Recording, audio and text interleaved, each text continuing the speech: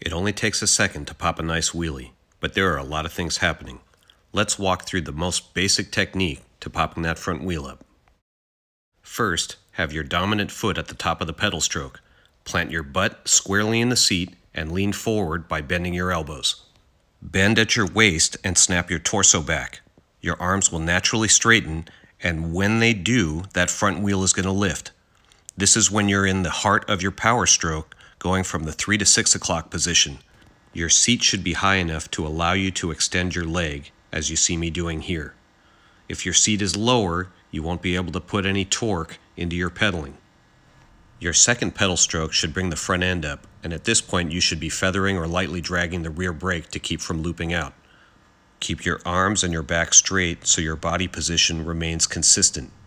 Most of all, remember to have fun when you're learning.